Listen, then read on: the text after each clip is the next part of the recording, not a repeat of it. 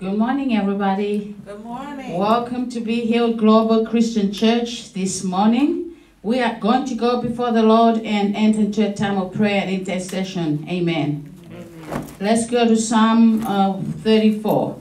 Psalm 34, verse 1 through 3. The Bible says, I will bless the Lord at all times. His praise shall continually be in my mouth. My life makes its boast in the Lord. Let the humble and afflicted hear and be glad. Oh, magnify the Lord with me. Let us exalt his name together. Hallelujah. So let us exalt the name of the Lord this morning together, wherever you are, in the name of Jesus. Father, we thank you for this morning. We thank you, Father, for this is the day that you have made. We will rejoice and be glad in it. We thank you, Father, because you are God and beside you there's no other. There's no rock that we know not of one. You are from everlasting to everlasting. We exalt your name this morning in the name of Jesus. Your name is greater to be praised in all the earth, from the rising of the sun to the going down of the same. Father, we worship you this morning. We glorify you. We give you all the praise. We give you all the honor. We give you all the majesty. We give you all the dominion. Holy are you, Lord, from everlasting to everlasting, from generation to generation. You're still God. You reign forever and ever. We exalt your holy name this morning. We exalt you, Father God, because you are good, and everything that you do is good, Father. In the name of Jesus, we exalt your name because you are Jehovah, your covenant name that you made with us, for you said you not leave us nor forsake us. We exalt your holy name this morning because you are Jehovah Jireh, our provider. We exalt your holy name because you are Jehovah Rapha, our healer. We thank you for healing us of all our diseases. We exalt your name because you are Jehovah Tsidkenu, our righteousness. We thank you for making us the righteousness of God in Christ Jesus. Oh, we exalt your holy name, Jehovah Shalom, our Prince of Peace. We thank you, Father, for the peace that we partake of daily in the name of Jesus. Oh, we bless your holy name. We give you all the glory, all the honor, all the majesty and the dominion. We thank you, Jesus, this morning. Thank you for shedding your blood on Calvary. We thank you that by your stripes we are healed, we are delivered, we are set free. Oh, we thank you, Spirit of the living God. We acknowledge your presence this morning. Have your way in this place, in the name of Jesus. In Jesus' name, amen. We are going to go before the Lord and ask God for forgiveness of our sins. We are going to repent of any sin that we might have excuse me, any sin that is in us and anything that is not of God in our lives. Amen. Let's go to Acts chapter 8, please. Acts chapter 8. Acts 8, verse 21 to 23. The Bible says, you have neither part nor lot in this matter, for your heart is all wrong in God's sight. It is not straightforward or right or true before God. So repent of this depravity and wickedness of yours, and pray to the Lord, that if possible, this contriving thought and purpose of your heart may be removed and disregarded and forgiven you. Amen. And God also gives us a promise in 1 John chapter 9. 1 John chapter 1 verse 9, he says that if we confess our sins, he is faithful and just to forgive our sins and cleanse us from all unrighteousness. So right now, let's go before the Lord and just repent of our hearts that are not right with God. Repent of any wickedness that is in our heart. Repent of evil thoughts and evil speaking, envies and jealousies. Repent right now and ask God to release you from bitterness and iniquity in the name of Jesus. Father, this morning I come before you to ask for mercy and forgiveness of all my sins, my thoughts, my words, my deeds. I ask for mercy this morning in the name of Jesus. I repent, Father God, for my heart not being right with you. I repent, Father God, for any wickedness that is in my heart. I repent, Father, for evil thoughts and evil speaking in the name of Jesus. I repent, Father, of envies and jealousies that I may be harboring in my heart. I ask for mercy this morning in the name of Jesus. I ask you to forgive me from every sin of commission and omission, sins of ignorance and sins of thoughtlessness in the name of Jesus. Oh God, God, have mercy this morning. Have mercy on me. God, I ask for release this morning from bitterness and iniquity in the name of Jesus, from wickedness. Lord, I ask you to forgive me this morning. Wash me and cleanse me with the precious blood of Jesus, that I may be whiter than snow in the name of Jesus. In the name of Jesus. Father, I thank you because you are faithful and just to forgive my sins and cleanse me from all unrighteousness. I thank you that I receive my forgiveness now by faith in the name of Jesus. For sin shall no longer have dominion over me. For I'm not under the law, but I'm under the blood of Jesus. Therefore, this morning, Lord, I present all my members as instruments of righteousness in the name of Jesus. In Jesus' name, amen. We are going to release the power of the blood of Jesus, because the blood of Jesus has power to save, power to deliver, power to justify, power to sanctify, power to heal, power to give life, power to pardon sin, power to reconcile us back to God, power to bring victory, power to bring redemption, power to open doors that the enemy might have closed. Amen. When we go to Hebrews chapter 12 verse 4, Hebrews 12 verse 4, the NIV version of the Bible says, in your struggle against sin, you have not yet resisted to the point of shedding your blood. But it was only he who resisted sin unto blood. It was only Jesus who resisted sin unto blood. This is according to Romans 5 verse 9. So therefore we know that this blood of Jesus gives us victory in every situation of our lives. So right now, let's begin to plead the blood of Jesus over every situation, every circumstance right now in the name of Jesus. Father, this morning I thank you for the precious blood of Jesus, the blood that delivers, the blood that sets free, the blood that washes whiter than snow, the blood that sanctifies and justifies, the blood that brings redemption. We thank you for the precious blood of Jesus. Lord, we cover ourselves this morning in the blood of Jesus. We cover our families in the blood. We cover our ministries, businesses, careers in the blood of Jesus. Lord, we cover our nations, our cities, our states in the blood of Jesus. We thank you for the blood. We thank you for the precious blood of Jesus. Oh, the blood. Oh, the blood. Oh, the blood of Jesus. Let the blood speak peace over our families in the name of Jesus. We thank you, Father, for the blood. We thank you, Jesus. We thank you, Spirit of the living God. Blessed be your glorious name forever and ever. In Jesus' name, amen. We are going to pray this morning according to Jude 20. Jude 20, the Bible tells us, amen.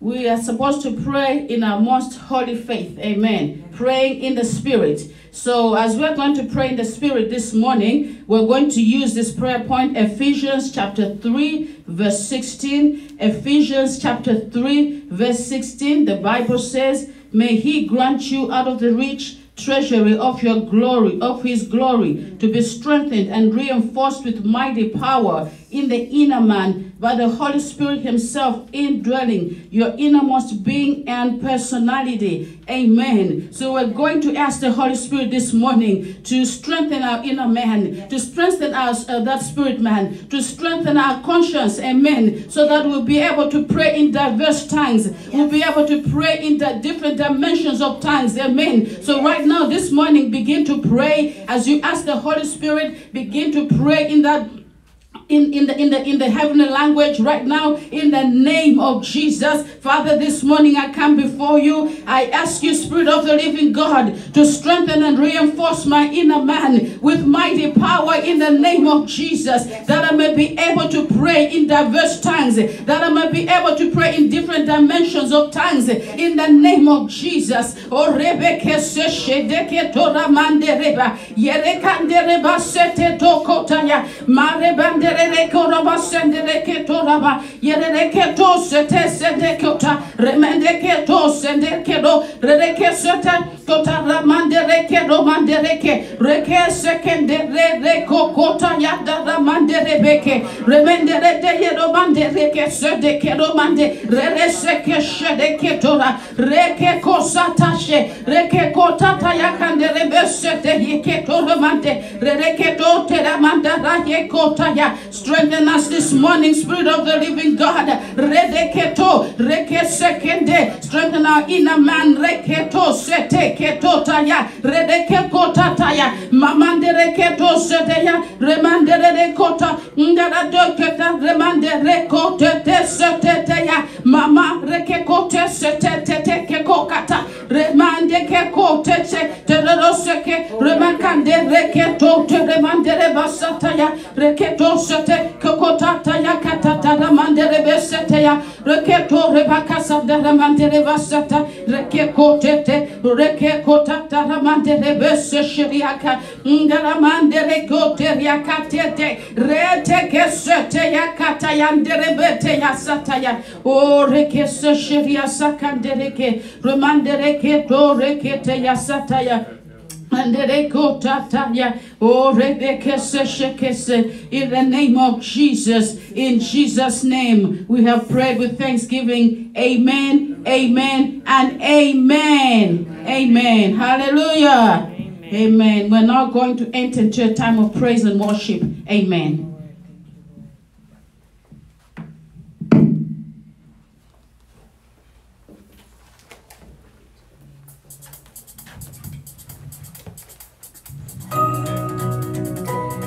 Hallelujah. There is no one like our God. Amen. He reigns. He is the King of Kings. He is the Lord of Lords. There is no one like him. Oh, oh, oh. Hey.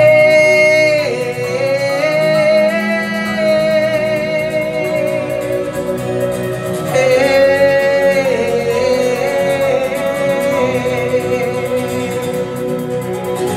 Our God is great and glorious. We put our trust in your name, Jesus. Able to save and deliver us. We put our hope in your name, Jesus. Blessing and honor, glory and power unto our God forever and ever. All of the honor, all of the praise is yours, yours forever. Sing hallelujah, hallelujah, hallelujah.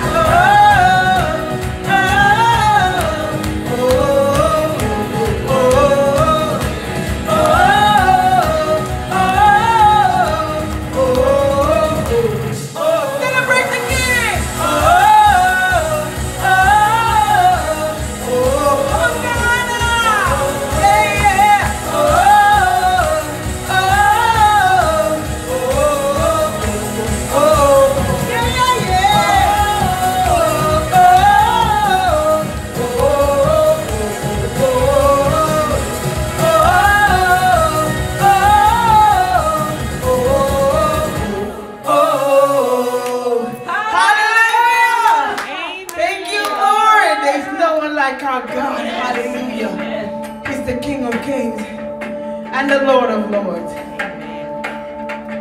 You were the Word at the beginning, one with God the Lord Most High. Your hidden glory in creation, now revealed in you are Christ. What a beautiful name it is. What a beautiful name it is. The name of Jesus Christ, my King. What a beautiful name it is. Nothing compares to this. What a beautiful name it is. The name of Jesus. Oh Lord, you didn't want heaven without us. So Jesus, you brought heaven down. Oh, the sin was great, your love was greater. What could separate us now? What a wonderful name it is. What a wonderful name it is. The name of Jesus Christ, my King. What a wonderful name it is. Nothing compares to this. What a wonderful name it is. The name of Jesus. What a wonderful name it is. The name of Jesus.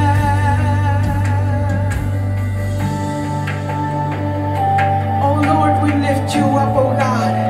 When you sent your people, you gave them your name. Every generation called upon your name, oh God. That name, that sweet name, that humble name, that wonderful name, that glorious name, that excellent name, that magnificent name, oh Lord. How sweet is your name, oh Lord. How good you are. We love to sing your name, oh God. We love to sing for you. Death could not hold you.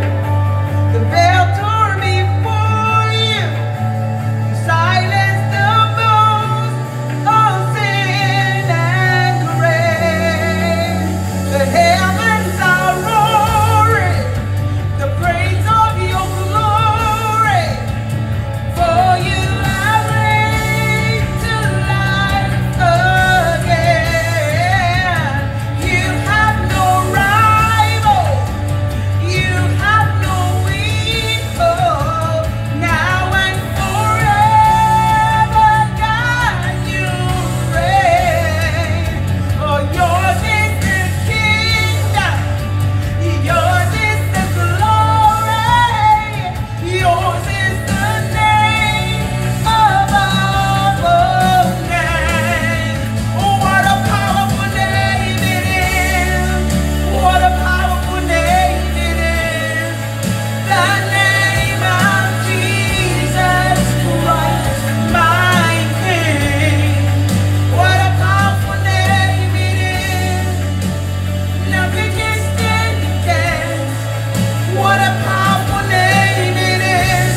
The name of Jesus. Lord, we know you have no rival. You have no equal.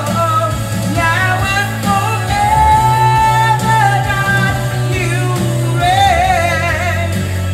Yours is the kingdom, yeah. Yours is the glory. Yours is the name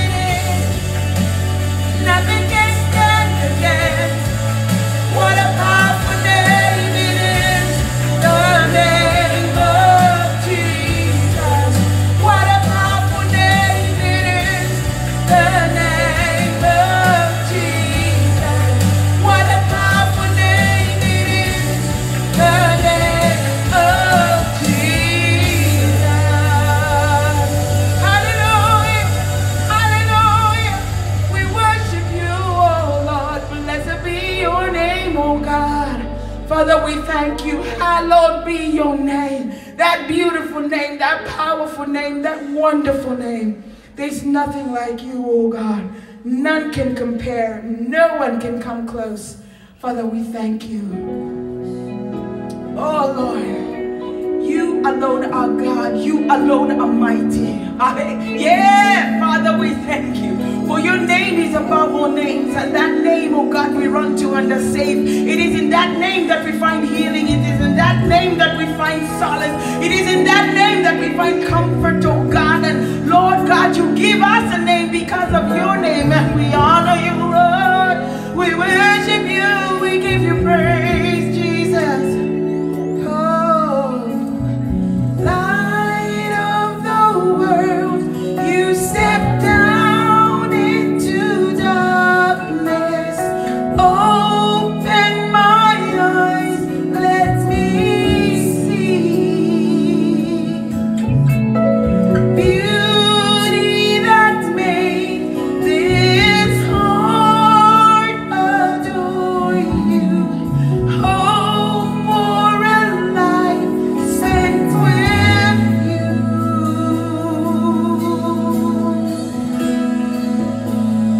Here I am to worship. Here I am to bow down. Here I am to say that you're my God.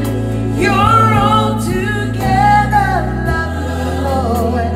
Altogether worthy. Altogether wonderful to me.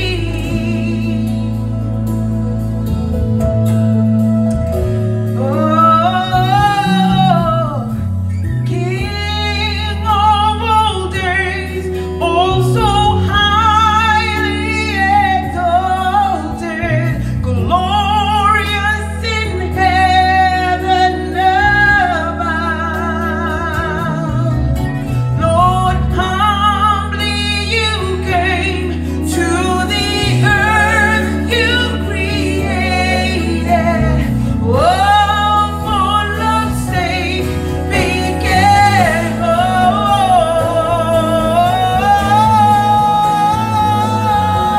Here I am to worship you. Oh, here I am to say that you're my God. You're altogether lovely, lovely, lovely, Lord. Oh, worthy, yeah, altogether wonderful, wonderful to me, yeah, yeah. I'll never know how much it costs in my currency, Lord, but I know it cost you your life. I'll never know how much it costs to see my sin, for you to take it, Lord. Oh, I'll never know. Oh, how much it costs, how much money I ought to pay. But I'm glad, Lord, you paid the price for my sin. I'll never know, yeah, to see my sin upon that cross.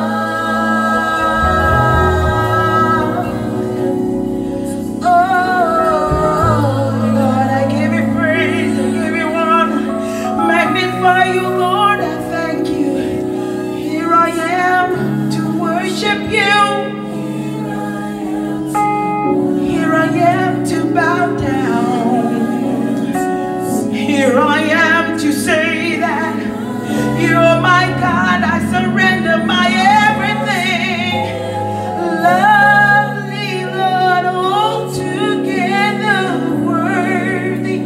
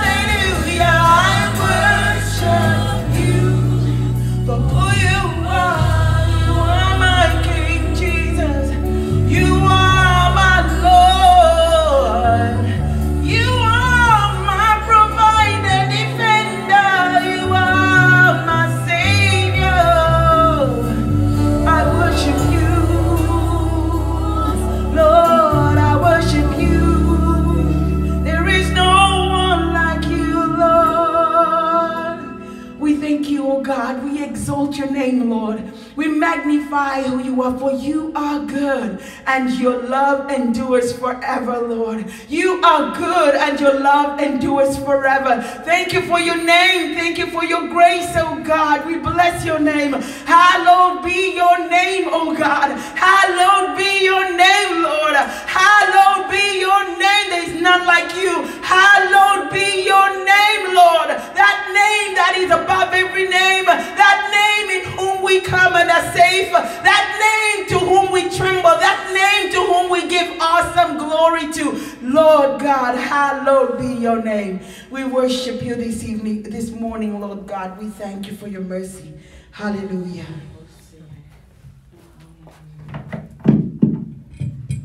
Glory be to your name, O Lord. We give you praise. We give you honor.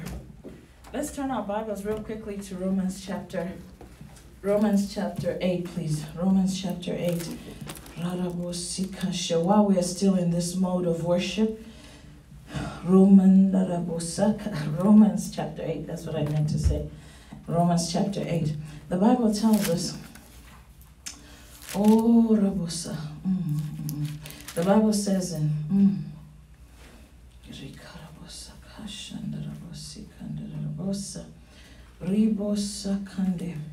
I'll start reading actually from verse 18 because it's talking about a glorious destiny. It says, I'm convinced that any suffering we endure is less than nothing compared to the magnitude of glory that is about to be unveiled within us. The entire universe is standing on tiptoe, yearning to see the unveiling of God's glorious sons and daughters. For against its will, the universe itself has to endure the empty futility resulting from the consequences of human sin. But now with eager expectation, all creation longs for freedom from its slavery to decay and to experience with us the wonderful freedom coming to God's children. Listen to that. The wonderful freedom coming to God's children. To this day, we are aware of the universal agony and groaning of creation, as if it were in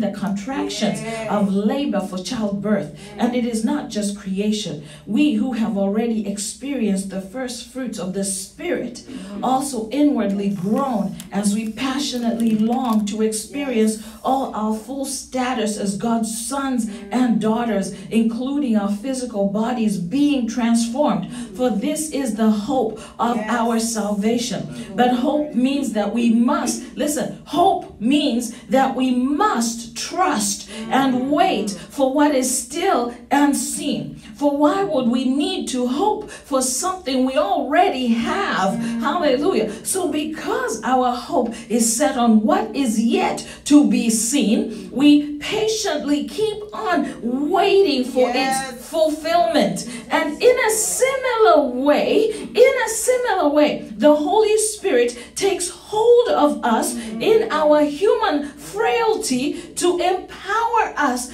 in our weakness. Hallelujah. For example, at times we don't even know how to pray or know the best things to ask for. But the Holy Spirit rises up within us to super intercede on our behalf, pleading to God with emotional sighs too deep for words. God, the searcher of the heart, knows fully our longings, yet he also understands the desires of the Spirit, because the Holy Spirit passionately pleads before God for us, his holy ones, in perfect harmony with God's plan and our destiny. So we are convinced that every detail of our lives is continually woven together to fit in God's perfect plan of bringing good into our lives. For we are his lovers who have been called to fulfill his designed purpose. You know, the reason why I'm saying this is because as we were singing, as Reverend Pauline was singing, and we're in worship, I was praying. The Holy Spirit just took me up, stirred in my spirit, and I began to pray in the spirit, and then I stopped praying in tongues, and I was just groaning, and I was sighing, and I was groaning, and I was sighing, and I was trying to get out of the sighing and just going, and I was trying to get back into praying in tongues, and the Holy Spirit said, don't stop that, because right there, I'm actually pleading through you as I'm going, and I'm telling you, there's some of you right now who are just going, the Holy Spirit is sighing through you. Let's pray in the Spirit. Even if you're sighing, even if you're going groaning, that's the Holy Spirit praying through you. Rabosaka rekende rika re rabosi ri rabosaka re shakande rebosa ri ribosi rika ribosende re rebosa rakanda rebosi kasha ribosa rendere rebosa ri rebosa shendere rikende rebosa rikanda rabosa raka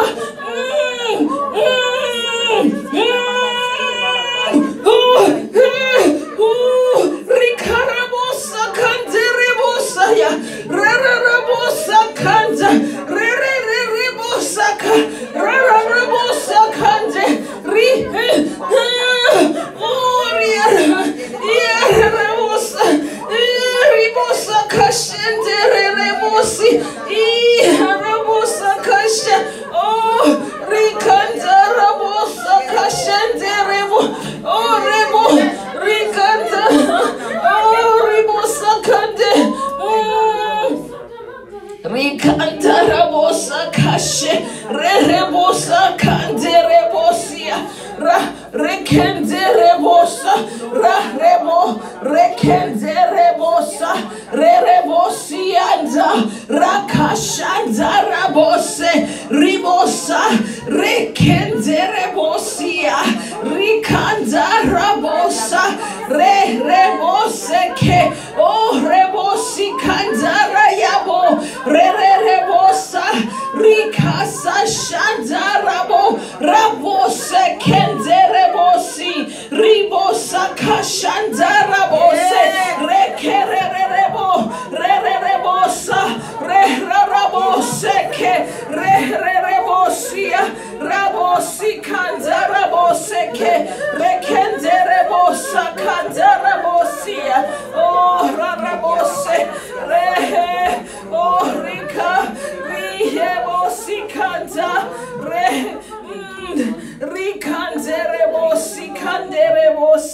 in Jesus' name we have prayed. Amen. Hallelujah. Thank you, Jesus. You see, we need to understand. It says sometimes we don't even know in our weakness. We don't even know how to pray or the best things to ask for.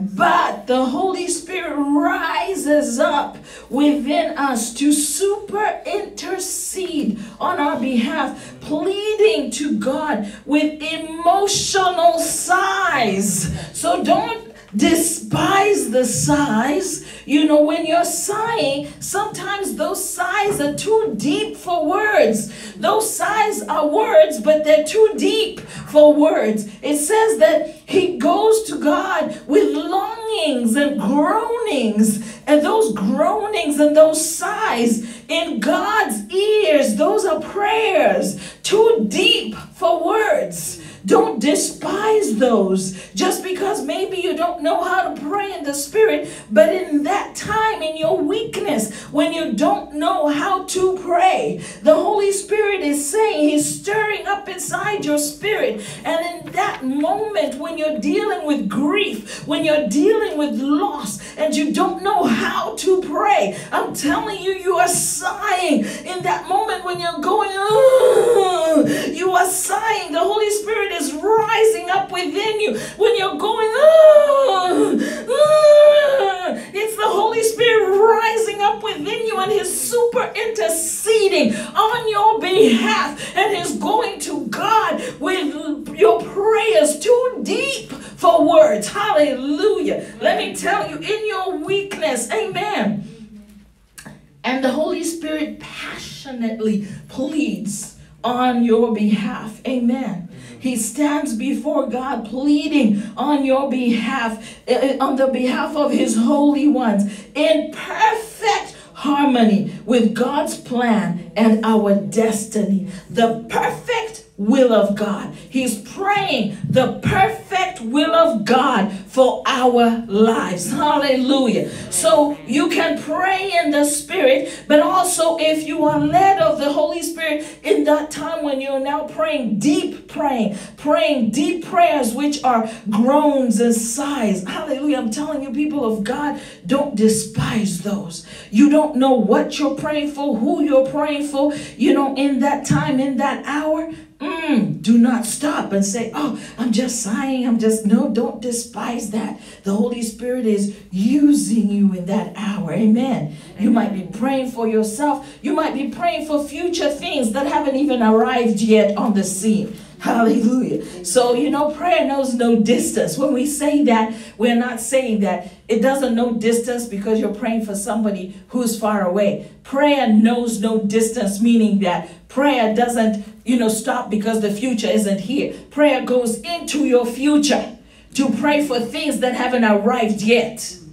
And prayer can fix things that are in the future that are not aligned with God's will and purpose for your life before they arrive. Hallelujah. So prayer knows no distance. Prayer can go 20 years ahead of you and fix things that the enemy is trying to mess up for your life that are not lined up with the will and purposes of God. That's why praying in the Spirit is so important, because the devil doesn't know what you're praying about. The praying in the Spirit messes up, the devil's plans, and it untangles things that are in your future. Ooh, praise God. Praise God. Hallelujah. Father, we just thank you.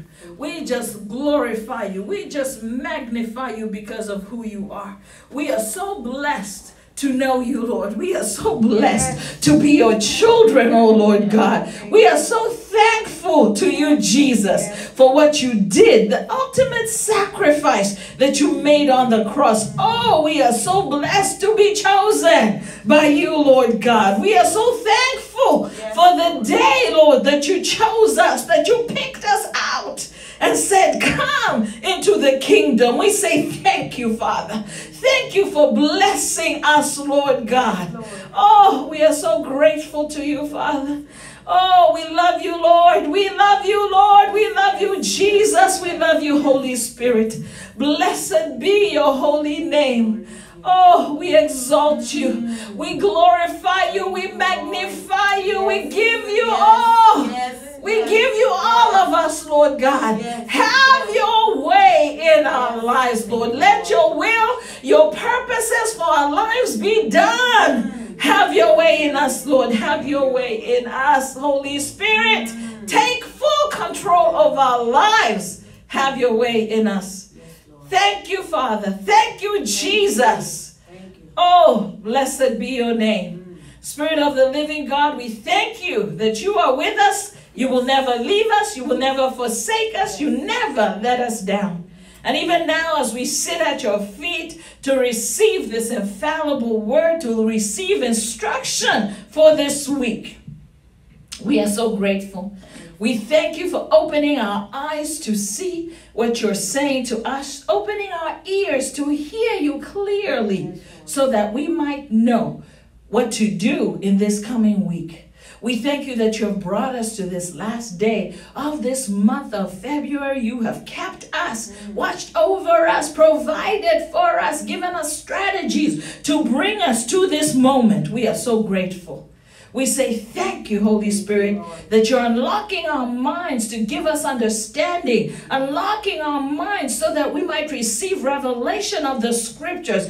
Oh, we are so grateful. Thank you for giving us understanding. Oh, thank you for granting us wisdom. Oh, we praise you. We bless you. Oh, Lord God, I'm just so thankful to you. I am so thankful to you for even allowing me to stand here to serve you, Lord. I bless you. I glorify you. I magnify you, Lord. I can't say it enough, Lord. I thank you. I thank you. I thank you, Lord. Oh, Holy Spirit, thank you for preparing our hearts this morning to receive this word. And we thank you that our hearts are good ground. We are not just hearers of this word, but we are doers of it. Yes. And we purpose to do this word. We are committed to doing this word. This word is not falling on deaf ears. This word is not falling on hard ground. This word is falling on good ground. This seed, which is the word of God, is falling on good ground. And this ground will produce a good harvest, 100-fold return. We say thank you. We decree it, we declare it, and it shall be so. For your word says, decree a thing and it shall be established unto you. And so we decree it, we declare it, and we thank you that it is done. It is settled. It is concluded in our lives in Jesus' name. Amen. Amen and amen. Hallelujah.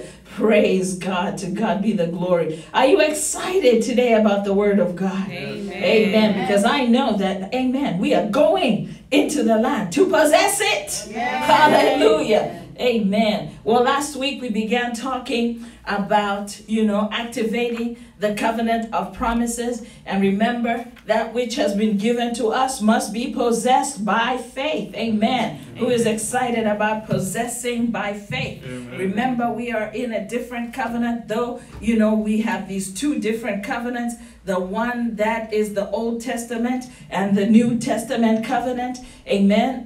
The one in the Old Testament, we talked about that last week. We talked mostly about the New Covenant, the one, the grace dispensation. By faith, we have access into God's grace. By faith, we take possession of everything that God has given us. Amen. So I wanted to do a comparison. Amen. Because we looked at the covenant of promises. In the grace dispensation, we are in where everything is given to us by faith. We have to receive by faith. We have access into God's grace by faith. Amen. We take possession of everything by faith. Now, in the old covenant, the people had to go in to take possession. God is the same God. He never changes, yesterday, today, and forever. The promise to Israel, though, is a pattern that I want us to see. It's seen throughout, the story of Israel entering into the promised land. Now, if you remember, back last year or so, 2 years ago, I told you, I said the Bible, when you look at it, is written to three groups of people. It's written to the children of Israel, it's written to the Gentiles, and it's written to the church. Okay, and so we are, the church, and then there's the Gentiles and the children of Israel. But then if you look at there's two covenants, and one is the old covenant, one is the new covenant. But it's still the same God who never changes. He says, I will not alter that which I've said, spoken out of my mouth. Amen. So I change not. I'm the same yesterday, today, and forever. Amen. There's one covenant which you had to do works. And then there's the other one, which is grace covenant, which is the New Testament covenant, which must be possessed by faith. Okay, so today I want us to look at, I want a comparison, and I want you to understand, and I'll close by showing you why I need you to see both and why we need to understand both. Amen. Is that all right? Amen. Okay, so let's quickly go through this. So the promise to Israel. So this pattern can be seen in the story of Israel entering the promised land. So we are going to be looking at the promised land. So let's start with Numbers chapter 13. So we know about how Genesis, how Abraham started off and everything. So we're here where they've now crossed the Red Sea. So we're in chapter 13. Let's look at verse 1 and 2.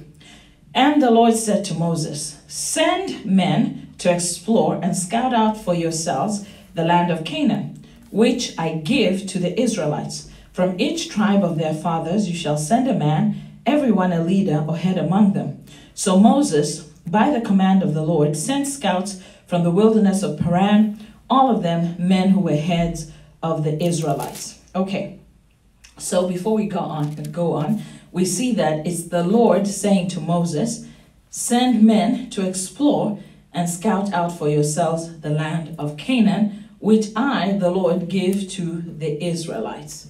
So God is telling Moses to send men into a land which has been given. So the question, this is not, it's not trick questions. I just have 3 questions and I need answers. Has the land been given? Yes. Okay. Has everything in the land been given? Yes. Has that word come out of the mouth of God? Yes. Okay. Is that a done deal? Yes. So what's lacking? Action. Action. She said it. Action is what is lacking. What still needs to happen? The land has been given. Okay? The word has come out of the mouth of God. It is a done deal. What is lacking, what still needs to happen is they, the children of Israel, have to go in and possess the land. Does that, sound like something some people, is this familiar? Deja vu? Okay. Is this too soon to start? Is it too soon to get into your business? Okay. I'm just saying. Amen. All righty then. So we see that here, Moses, of course, he sends out the spies. Right. So the spies were sent out. We will read through we don't need to read through all that. But verse 25, the spies went, they saw the land, they returned after 40 days, and they give a report of what they saw there. They came into the land, it surely flows with milk and honey. This is the fruit, they brought back evidence. And then they start, verse 28, how the people who dwell there are strong, the cities are fortified, very large. Moreover, they see with their eyes the sons of Anak, great stature and courage. Amalek dwells in the land. Amalek was an enemy. You have to study about who Amalek was and what God told them about Amalek. We see that Amalek is there. All the ites there in the hill country. And, Caleb quieted the people before Moses. Come on, let's go up at once and possess it. Caleb is using God's language, possessing it. We are well able to conquer. Conquer is important. You underline that or highlight it. His fellow scouts said, no, we're not able to go up against the people of Canaan. They're stronger than we are. Underline stronger. So they brought Israelites an evil report of the land, which they had scouted out, saying that the land which we went to spy it out is a land that devours. Look at the language they use, its inhabitants. When you look up devour in the dictionary, it means to eat up greedily or to destroy. I have it in my notes in my Bible here. So they're saying, this land which we went to spy out is a land that eats up greedily or destroys its inhabitants. And all the people that we saw in there are men of great stature. So I'm sitting here thinking as I'm studying, like, wow. So they're saying, really, God took us out of Egypt, a bad place, and he's bringing us to a land that will destroy the people, its inhabitants. Really? This God is bringing us to a place that will eat us up greedily. And all the people we saw, everything is about what they saw. It's what they saw, not what God saw or what God said. It's about what they saw. It's what they saw in the natural. And there we saw, verse 33, they continue, There we saw the Nephilim, the giants, evil, demonic things, and saw the sons of Anak, who came from the giants. These are, again, the Nephilim, and I don't even go into deliverance, but these are, we do, okay. This Nephilim is actually, okay, I'm not going to go there because then we are going to go into deliverance. But Nephilim is actually, let me leave it alone. And who come from the giant? Look it up. Nephilim. Spirit husbands. And then I'll leave it alone. And sons of Anak, who come from giants, and we were in our own sight as grasshoppers, and so we were in their sight. Everything they report is about what they saw. Never did they spend time to see what God saw or what God said. It was about what they saw. Never once did they see what God saw. Okay, leave that one alone. So the spies saw the land, but they also saw giants.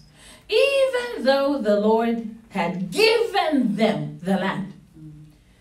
Now, God did tell them that he gave them the land. And we'll see as we go forward that God told them he gave them the land. That was it. They didn't wait for God to give them the next instructions. The first instruction was, I've given you the land.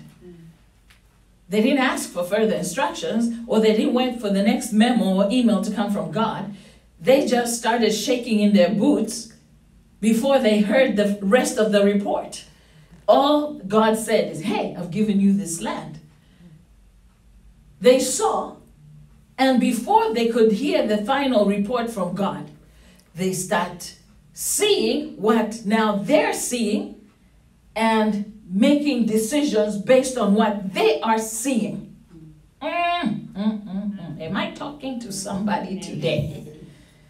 You see, I'm giving you this land.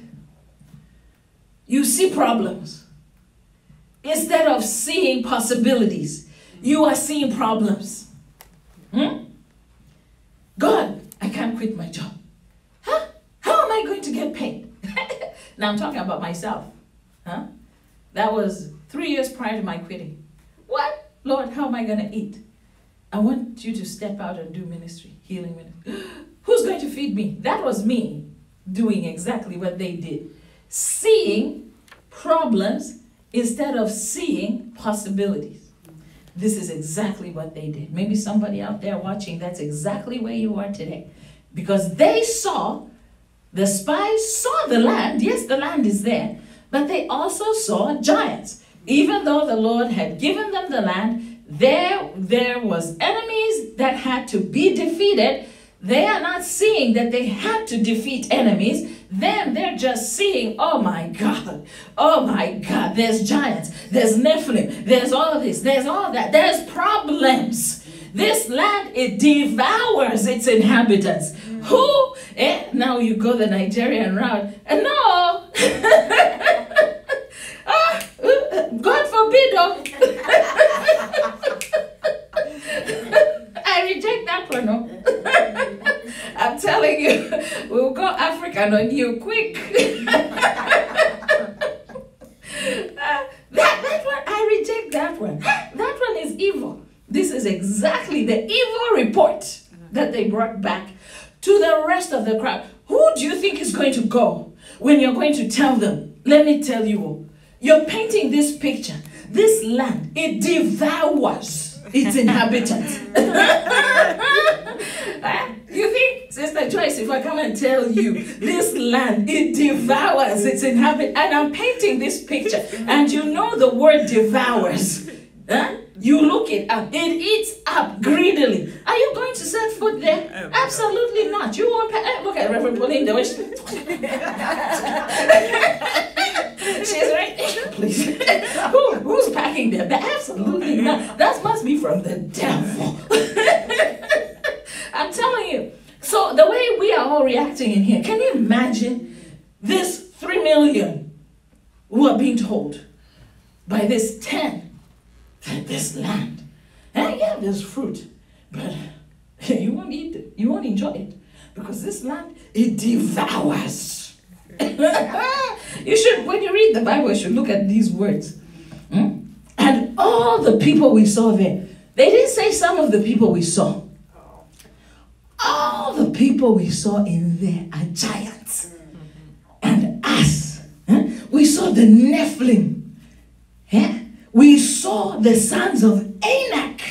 These are giants who come from the giants. And we were in our own sight. Grasshoppers. Now think about a grasshopper and look at a giant. What? And so we were in their sight. That's the report they're bringing back after 40 days and people have been waiting. And now these ones are, hey, I reject that one. And there's two guys. Now, what did these people do? not only did they bring back a report, I want to show you, let's go into verse 14, chapter 14. And all the congregation cried out with a loud voice. Hey, who wouldn't? Because why were they crying? Think about it. We've journeyed. We've gone through trials and tribulation from Egypt. We thought we were delivered from taskmasters. After all these 400 years, we've suffered. Now we were celebrating that God delivered us. We left there with all this wealth. God gave us favor, and we saw how God drowned the Egyptians. We were like, praise Jesus. Then we were in the wilderness, and now, oh my God, we've traveled, we've crossed over, and here we are. Now we see this promised land, and God is saying, go into this land. Now we're getting excited. Finally, we are going to settle down. Oh, praise Jesus. Now you're coming back and telling us what? This is where we're going. This is where God wants us to go. Come on.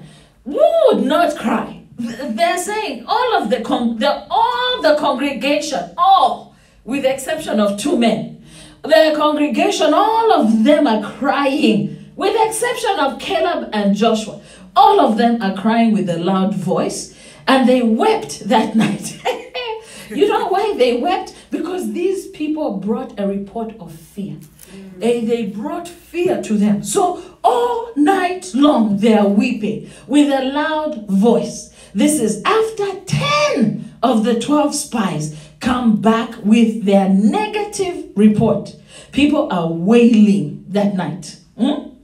Have you ever wept at night because of an enemy? Have you ever stayed up all night knowing that God had something for you, but some fat giant was in the way? Something was in the way, and you get your eyes off of what God has said and what God had said. And here's what God had said, because this is important. I want you to notice these people. When we go back to chapter 13, verse 1, God said to Moses, send men to explore and scout out for yourselves. Because you see, God, and the reason why God said for yourselves, because God said, I've given you a good land. I'm giving you this land to possess it. Now you are here at the edge of the promised land. Send the men for yourselves to scout it out, to check out the land that I'm giving you. Okay? Send the men out for yourselves to scout out the land which I give to the Israelites.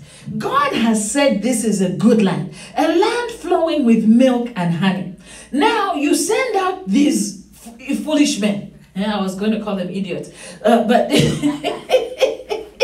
you send these out, and they come back. They've taken their eyes off of what God has said. That this is a land that I'm giving you, which is a land filled with milk and honey. A land that is good. It's flowing. They come back with what they saw. Nobody sent you to go and see what you are seeing.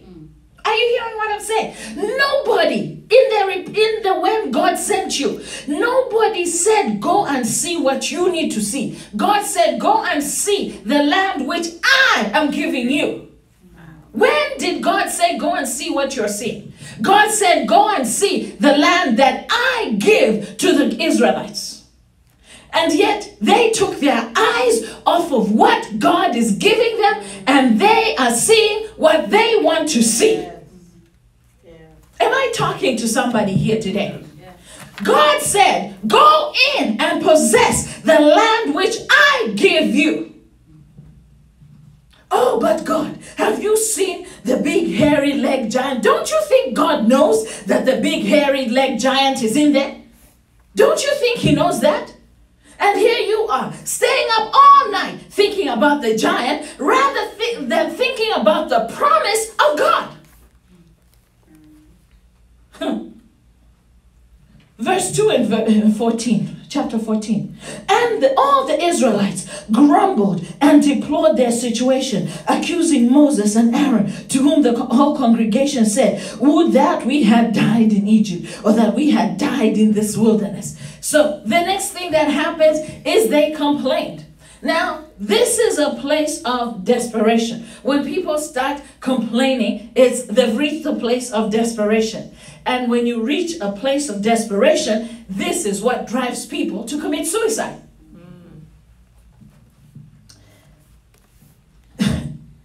Verse 3. Why does the Lord bring us to this land to fall by the sword? Our wives and our little ones will be a prey. Is it not better for us to return to Egypt? Now they're deflecting blame. Now this is God's fault. You see?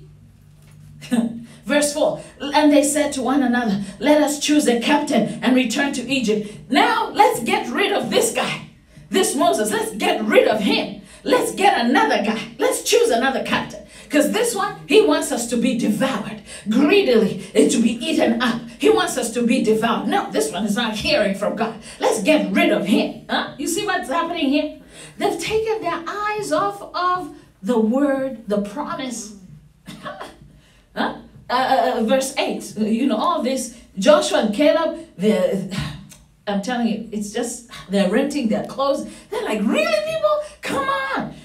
Let's go to verse 8.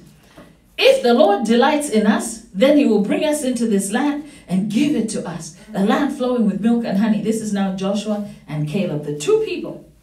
Now, verse 8 is interesting. It says, if the Lord delights in us, then he will bring us into this land. Stop right there and highlight that. Highlight that or underline it. Why am I saying that? That word land there, take it out and fill in the blank. If the Lord delights in us, then he will bring us into this land, blank. He will bring us my healing. He will bring us my victory. He will bring us my relationship. He will bring us my financial breakthrough. He will bring us my husband. He will bring us my wife. He will bring us my fruit of the womb. Whatever it is you want. If the Lord delights in us, then he will bring us whatever it is you need. And said, give it to us, a land, whatever it is you need, flowing with milk and honey. Are you getting it? This is what that means there. Land is a representation of the thing that you need right now in your life. For them, it was land. For us, in the covenant of promises, it's whatever the promise is that you need. Verse 9. Only do not rebel against the Lord, neither fear the people of the land. For they are bread for us, their defense and the shadow of protection is removed from over them, but the Lord is with us, fear them not. Ooh, that's so powerful. Well, I would suggest that the crying the night before and the complaining is rebellion. Then, these two guys, Caleb and Joshua, these were true men of faith. I'll tell you that. Look at what he's saying. Neither fear the people of the land. Don't be afraid of these people. And then he says something which is so interesting. When the Holy Spirit opened my eyes to see this, I was like, wow. I was shaking in my chair. I was like, oh. Even this morning when I was going over my message again in my office, Pastor Viggs found me there. I'm shaking in my chair. It's like, what? I'm like, oh, I'm exciting myself over my message. This part is where I was. And it's like, what? I'm like, oh, when I'm reading this, I'm just like shaking and excited. Guess what? He said, neither fear the people. Don't be afraid of the people of the land. Why? For they are bread for us. Do you know what that means? When he says, for they are bread for us, don't fear these people. We will chew them and spit them out. When you have bread, you put it in your mouth, chew it up, and you can spit it out. I'm like, yes, they are bread for us. Look, it's the way they are seeing it. Their perspective. For them, it's like they can be giants, but we are going to eat them and chew them out. We will spit them out. Come on. We can chew up these guys. We can spit them out. We are Hallelujah. Oh my God. And then you know why he's able to say that? He says their defense and their shadow of protection is removed from over them. Come on, people.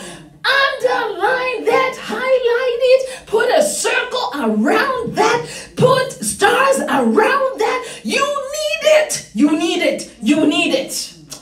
I'm telling you, their defense and the shadow of protection is removed from over them. Oh my God. Oh my God. What? Their defense and the shadow of protection is removed from over them. But the Lord is with us. Let me tell you, whatever enemy you are facing, it has already been defeated on the cross, and its protection has departed. Oh my God, it may rear its ugly head around you from time to time, and it may roam around like a lion, but its protection has departed. Are you hearing what I'm saying? Oh my God, you guys are not hearing. These guys may be giants, but their protection, their defense, and their shadow of protection is removed from over them. They are not protected by anyone or anything. The Lord is with us. Fear them not. Come on. Ooh. I said, man, the people were not seeing that. The people were fearing the enemy instead of them, the enemy fearing them, because these guys were protected by God. The enemy had no protection, no covering, and yet the people who had God with them, who had covering, they're the ones who were afraid. Am I speaking to somebody? Am I in somebody's business? The people are afraid. In which covenant? These people were in what covenant? Jesus. Jesus. Let me go on. Is this speaking to some? I'm like, this is what? New Testament? Old Testament? Oh, Lord, what? Like, say what, Lord? Is this New Testament? Old Testament? The people have what? The protection? Fear? Jesus. These guys, you mean Joshua and Caleb, were not born again? Oh, Lord Jesus. Oh, Jesus. Lord. Jesus. It's quiet in this Presbyterian church. I'm just saying. Let me move on. People might leave the church. I'm just saying. Deuteronomy 1:8. Behold, I have set the land before you.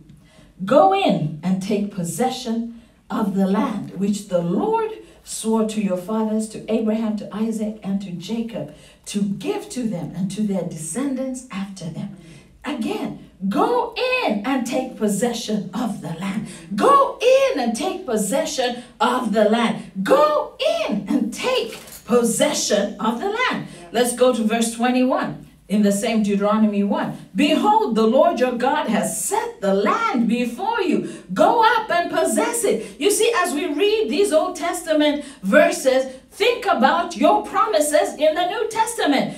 Behold, the Lord God has set the promises before you. Go in and take possession of the land. Go in and go up and take possession. You know, did Jesus say, it is the Father's good pleasure to give you the kingdom? Well, God says, I have given you all things. I have given you my Son, hasn't he? And remember, he is able to do exceedingly, abundantly above, according to the power that works in us. Therefore, go in and possess that which God has given. And then if you go back to verse 21, it says, fear not, neither be dismayed. Fear not, fear not. Let's go quickly to Joshua chapter 1. Joshua chapter 1, verse 1 through 9. I'll read it quickly. After the death of Moses, the servant of the Lord said to Joshua, son of Nun, Moses' minister, Moses, my servant, is dead. Now arise, take his place, go over this Jordan, you and all the people, into the land which I'm giving to them, the Israelites. Every place upon the sole of your foot, every place upon which the sole of your foot shall tread, then have I given to you, as I promised Moses, from the wilderness and all that, tells him the territory. No man shall be able to stand before you all the days of your life. As I was with Moses, so I'll be with you. I will not fail you nor forsake you. Be strong, confident, and of good courage, for you shall cause this people to inherit the land which I swore to their fathers to give them. Only you be strong and very courageous, that you may do according to all the law which Moses my servant commanded you. Turn not from it to the right hand or to the left, that you may prosper wherever you go. This book of the law, this covenant of promises, shall not depart out of your mouth, but you shall meditate on it day and night, that you may observe and do according to all that is written in it. For then you shall make your way prosperous, and then you shall deal wisely and have good success. Have I not commanded you? Be strong, vigorous, and very courageous. Be not afraid, neither be dismayed. For the Lord your God is with you wherever you go. Yes. You see, nothing has changed. The same God who was the God of those people who were not even born again, who's encouraging them to believe in his word, to go in and possess that which has been given, is the same God who recreated us and has given his very nature, given us his very nature. He's given us his very spirit. He's given us his very promises. He's given us his blood. He's given us his name. He's given us his armor. He's given us his weapons. He's given us the keys to the kingdom. He's given us, everything that we need, his promises. I think you and I are in pretty good shape. And he says to go get your inheritance. And we say, but there's giants. But there's problems. And he says, speak to your giants. Tell it, be thou removed, and be thou cast into the sea. He's telling us, take that which is yours. See, I have given it to you. Oh, but Lord. Oh, but Lord. Oh, but Lord. Oh, but Lord, you don't understand, Lord.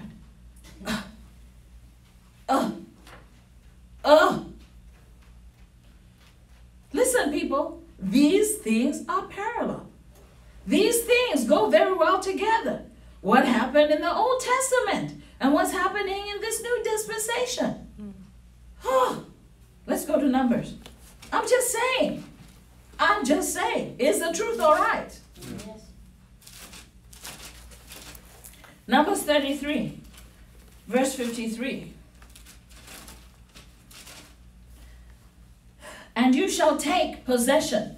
You, not they, not somebody else, not Jesus will come and take possession for you, not the Holy Spirit. Oh, Holy Spirit, go to the hospital. Oh, Father in heaven, we pray that this Sunday you will go and visit those people. Oh, Lord, can you go there? No. Oh, Lord, we are praying that you will go to that nation and take them. No, you, that's what it's saying, shall take. Did you not see that? You shall take possession of the land and dwell in it. You shall take possession and dwell in it. For to you I have given the land to possess it. You shall take possession of the promises and partake of them. For to you I have given the promises to possess. That part is not in the Bible. I'm just saying. But I like the New King James Version because it says, you shall dispossess the inhabitants of the land and dwell in it. For I have given you the land to possess. When you look up the word dispossess, to deprive someone of land or property or other possessions. Do you know what that means, to dispossess, to deprive someone of land? These inhabitants were dwelling there illegally. It wasn't their land. The land belonged to the children of Israel. So they needed to be evicted. In our grace dispensation, the enemy is living. The enemy is living. He's using our gifts, the things that God has blessed us with, illegally. He needs to be dispossessed. And there you are. Oh Lord, the enemy has done this. The enemy has been busy. Busy doing what? Why are you not dispossessing him? Oh my God. You shall dispossess the inhabitants of the land. What is in our land of promises? What is in our promised land of abundant life in Christ? Now, I can quickly think of three major topics here. There's fear, there's lies, and there's flesh. Now, you can just about categorize anything that you're going through under the category of fear. You're afraid of something, or you believed a lie, or you're having issues with your flesh. Now, those things are typically what are living in your land of promises. Those are the things that stand in the way. Those are the giants that try to keep you from entering into your inheritance. You're afraid of something, which means you're not walking by faith. You're walking by fear. Lies. The devil is the father of lies. You've believed lies about yourself. You've believed lies about the nature of God. You've believed lies about the nature of your circumstances. And so these strongholds are standing in the way of you entering into your promised land. Right. And then we have the flesh, which is always with us. But we have the Spirit of God to put to death the deeds of the flesh. Okay? But those are the enemies that are in the land. Those are the enemies that are keeping us from entering into the abundant life that God has promised for us. Now, people, this is just an introduction. You see, I'm just trying to get our motor running to get us to understand that we can't just lay back and say, God, just bless me. Now, even though, yes, you can do that and you can have an incredible experience with God and be blessed and have some, wonderful, wonderful emotional healing take place and so on. But I'll tell you this, in the everyday taking of that which has been promised to you and I can guarantee you that you're going to have to be involved in that, because you have been equipped to be more than a conqueror. And conquerors have to conquer stuff, have to conquer something. You can't say I'm an overcomer and yet you don't overcome anything. You can't say I'm more than a conqueror, but you're not conquering anything. Amen? Amen. Let's quickly go to Deuteronomy. I'm about to close real quickly. Hallelujah. Is this blessing somebody? Yes. Is this helping you? Yes. I'm telling you, this is it. This is the stuff. If you don't know this, you'll just sit there passively waiting for things to happen to you. And you see that God didn't just want the children of Israel to wait. Yes, he gave them favor when they were leaving, Egypt, so that they had stuff when they started out in the promised land. But that's the kind of God we serve. When you have a situation, he will give you favor. But then he's not going to just dump things on you without you having to do something. Right. He will expect you to do something. Hey, I've given you the land. Go in and take possession of it. You can't sit there and say, okay, but God, I'm just sitting here. You gave it to me last time. I'm just going to wait. He's not going to do that. You need to get up and go in and take possession of that which God has given you. And when I sit back and I'm saying, Lord, how many people, when we go to a cemetery, how many people have left behind the stuff that you gave to them? Wow. How many people are sitting by? I was thinking about, people who just sit by day in and day out, just sitting on their couches, sitting on their, patios, verandas, You know, just watching the sun go in and out, come out in the morning and go out in the evening, just sitting there, watching cars, people watching cars go by while they're waiting for something to happen. And God is like, go, rise up. Oh man, watch and see. Let's go to Deuteronomy 1:30. I'm just, you know, I'm a person who thinks. I like to think about when I'm meditating on stuff, and then I start to apply it to my own life, and then I start to apply it to the lives of the people out there. Like, wow, man. Look, Deuteronomy 1:30. The Lord your God who goes before you, he will fight for you, just as he did for you in Egypt before your eyes. This scripture is telling me that you and I are not doing this alone. This is not in our own strength. Yep. This is the power of God that's within you. He shall fight for you. Listen, God is saying, get up and go and take possession, but you're not alone. You know, remember, the power, the enemy's protection has departed. God is right there with you as you are going in. God is right there with you. He shall fight for you. You are not alone. He's going before you, but he needs you to get up. He needs you to do something. He needs you to go in and take possession of that which he has given you. You can't be afraid of the enemy.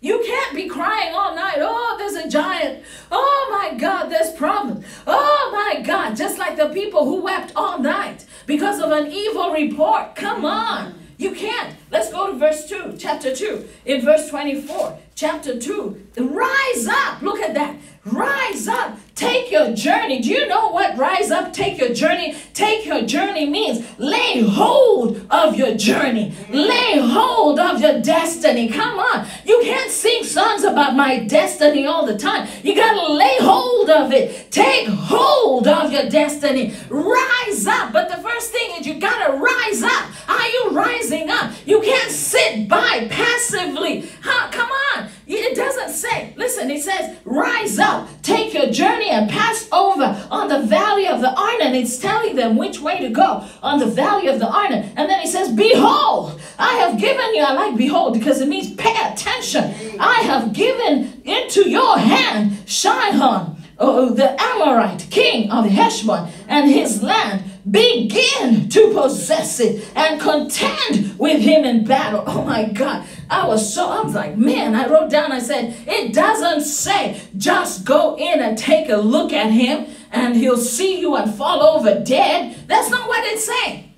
Oh, because God is with me, when I go in there, I look at him and he'll see me and oh, it's her and fall over dead. No, he says, rise up. You got to rise up. You got to take your journey, meaning begin to go in and pass over. And then he says, behold, pay attention. I've given you this person, this king. And he says, and his land, I've given you his land. So you know that it's his land, but I want you to begin to possess it. It's his land, and you will need to dispossess this king. Hallelujah. You need to take possession of his land. And he says, I want you to contend with him in battle. Oh, this is God sending you into warfare. Now this is a warfare God is sending you into. You are going to take over this land. You will need to get into battle with this person. Go contend with him in battle, but you need to remember that his protection has left him. Yeah. Why? Because God has spoken. Yeah. God has spoken. Remember that God has spoken. Therefore, you will win this battle. Hallelujah. Amen. You cannot fear.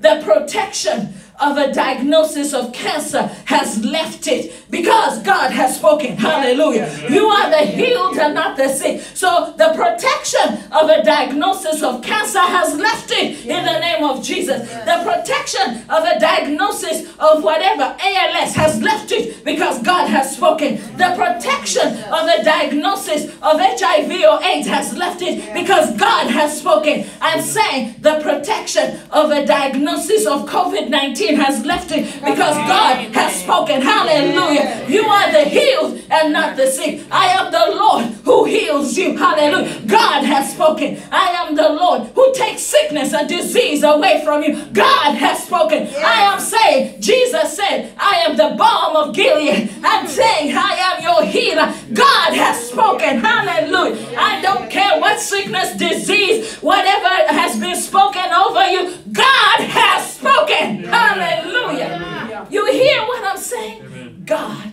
has spoken. Amen. Yes. The protection that was over fear has left because God has not given us the spirit of fear. God has spoken. He says, I have not given you the spirit of fear. Therefore, if you have a spirit of fear, fear has left. The protection over the spirit of fear has departed because God has spoken. Hallelujah. Is anybody getting stirred up this morning? Jesus. The things that are stealing from you, they come to steal, to kill, and to destroy. Well, today I have good news for you. Come on. Their protection has left. Amen. Because God has spoken. Jesus said, I came so that they might have life in abundance to the full till it overflows. God has spoken. Hallelujah. No more stealing. No more killing. Hallelujah. No more dying. Hallelujah. God has spoken. I'm telling you, the enemy's protection has departed because God has spoken. Amen. Glory to God.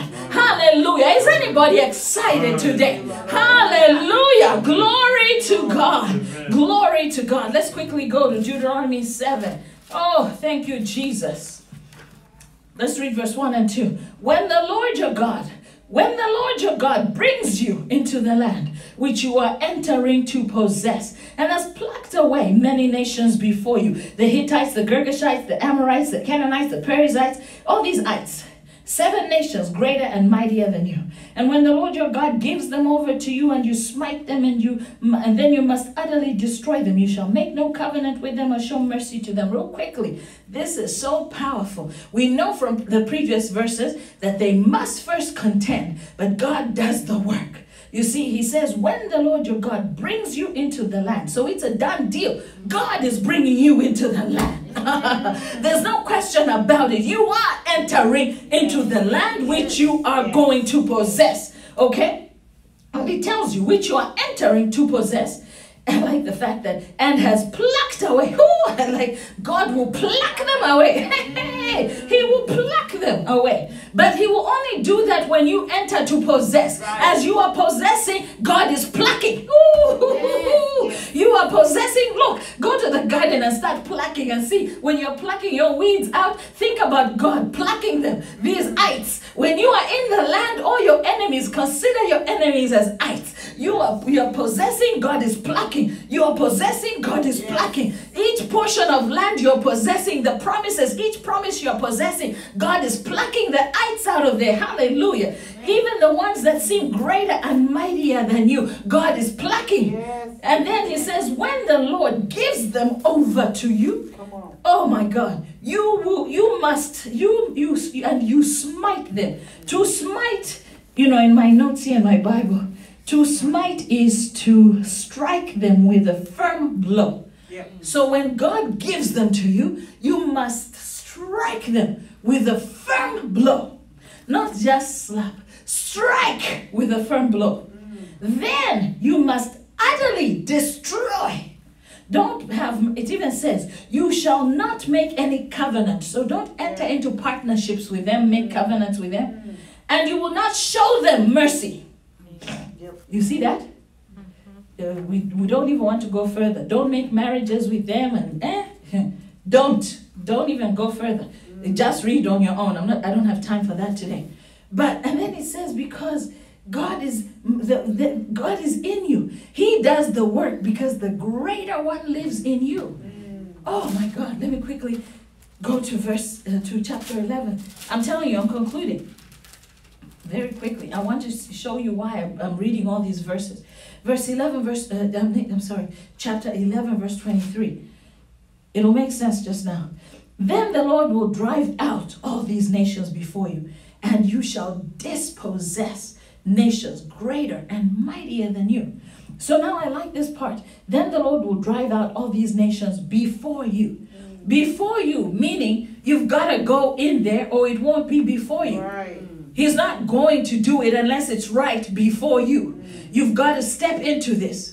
You see, greater nations and mightier than yourselves. In other words, your enemies, no matter how big they look, the diagnosis, no matter how severe it sounds, the financial challenge, no matter how big it looks, the relationship issues, no matter how big they look, no matter how much bigger than you they look, God is bigger than them, and he has spoken, and he lives in you. Go in and possess it. Hallelujah. Yeah. Go in and possess it. Amen. In verse 25 in chapter, did we read 25? No. There shall no man be able to stand before you. The Lord your God shall lay the fear and the dread of you upon all the land that you shall tread as he has said to you. Hallelujah. In other words, you've got to tread upon that land. But as you tread upon it, the fear of you gets into the hearts of your enemies. Now, as long as you stay home and stay passive, the fear of you stays there.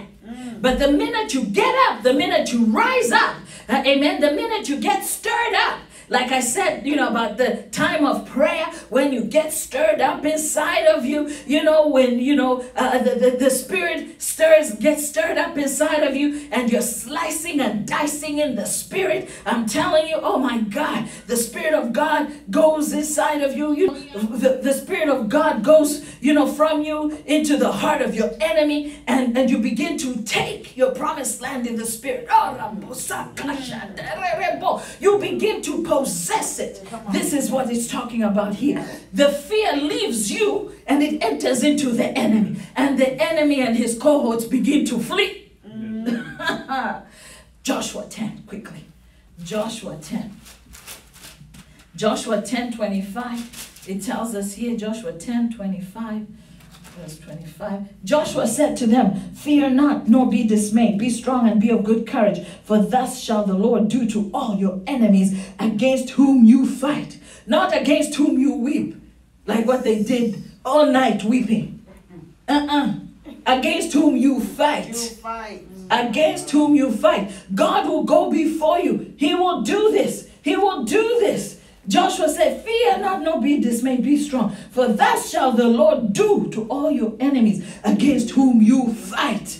Joshua 23. Hallelujah. And then verse 9, he says in verse 9, for the Lord has driven out, this is past tense, the Lord has driven out from you, from before you, great and strong nations. And as for you, no man has been able to withstand you to this day. God has already done it for you before. Why are you stopping now? He will do it again. No weapon formed against you shall prosper, and any tongue that shall rise against you shall be condemned. For this is the heritage of the servants of the Lord. God has done it before you, and he will do it again for you. And no man has been able to withstand you to this day. Why are you afraid? Fear not. Go in and possess the land. Praise the Lord. Hallelujah. Oh, Jesus. This is what Joshua said. And the last scripture. Praise God. Are you stirred up? So 1 Corinthians 10. Let me read this quickly from this way. So I don't want to read it in here. I'll just read it in here. This is why. 1 Corinthians 10. This is why I read all this. My dear fellow believers, you need to understand that all our Jewish ancestors who walked through a wilderness long ago were under the glory cloud and passed through the waters of the sea on both sides. They were all baptized into the cloud of glory, into the fellowship of Moses, and into the sea. They all ate the same heavenly manna and drank water from the same spiritual rock that traveled with them. And that rock was Christ himself. Yet God was not pleased with most of them, and their dead bodies were scattered around the wilderness. Now all these things serve as types and pictures for us, lessons that teach us not to fail in the same way by callously craving worthless things and practicing idolatry as some of them did. For it is written, the people settled into their unrestrained revelry with feasting and drinking. Then they rose up and became wildly out of control.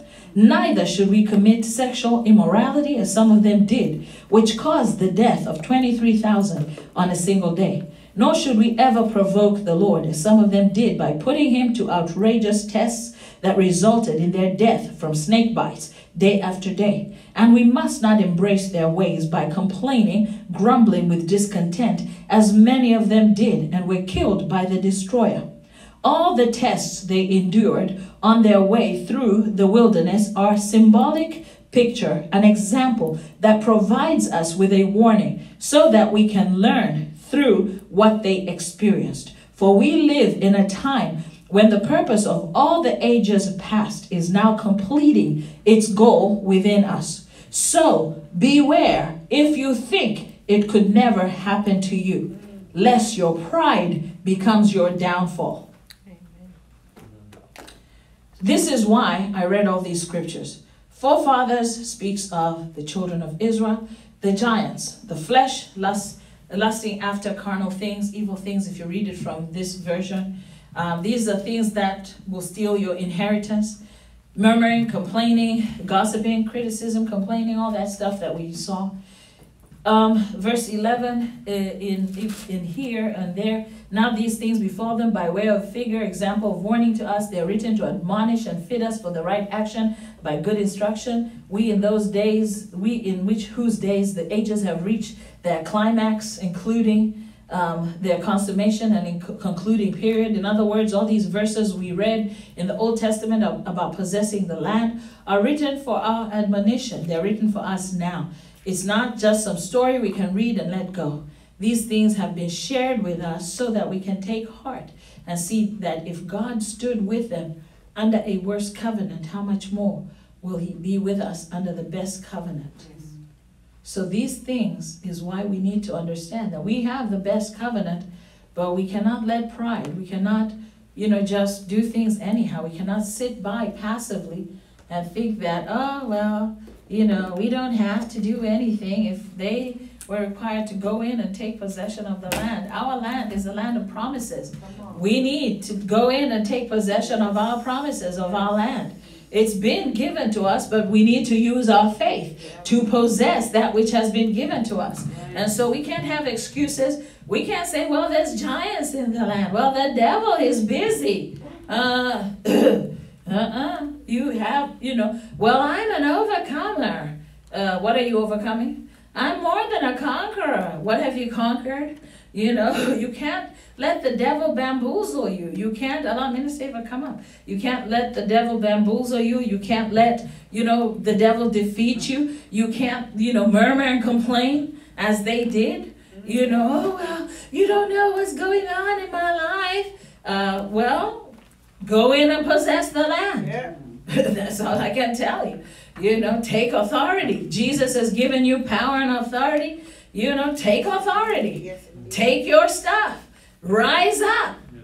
Take your journey. We are seeing all these things. So what's the excuse? We have no excuse. Jesus says, I've already overcome. Be of good cheer. Stop murmuring and complaining. Mm-hmm. This is the year of shalom. Nothing missing, nothing broken, nothing lacking. So what more do you want?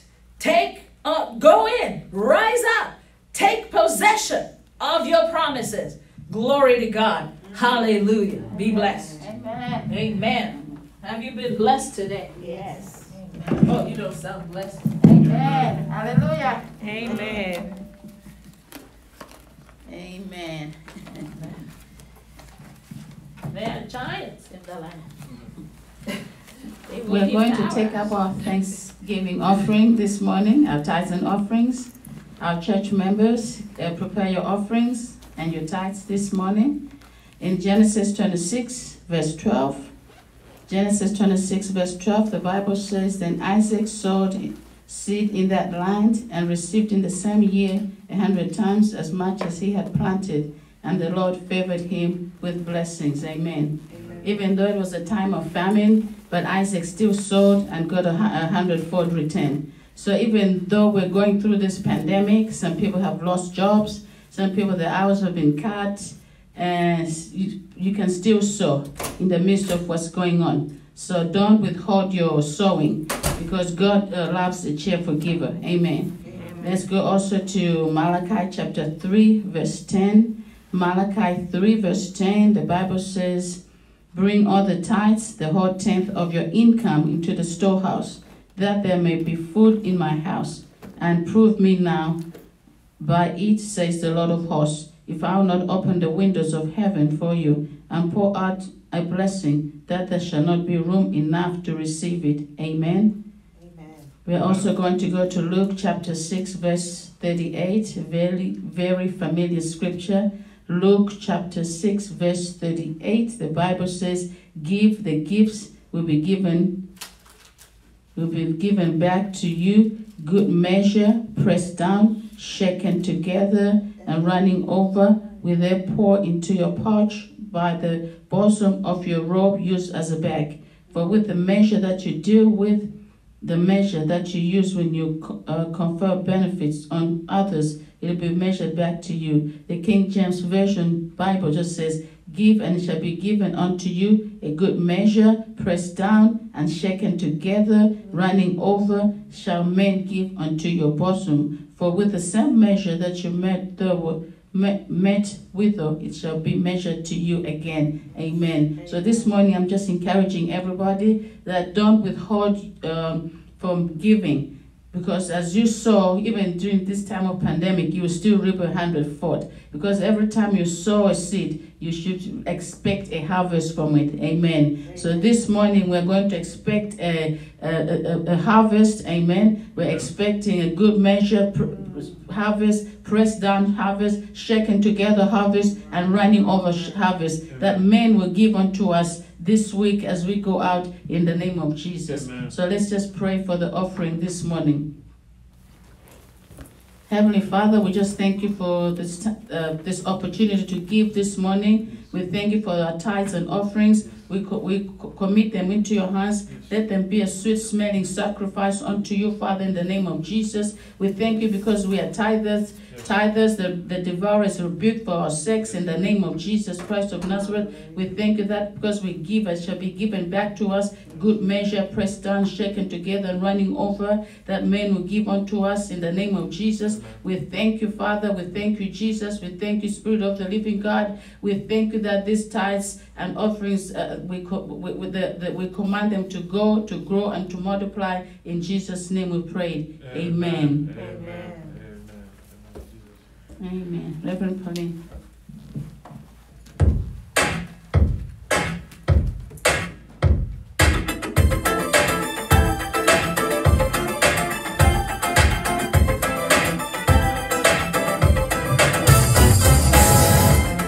Hallelujah. Let us go and possess that which God has given to us. Hey.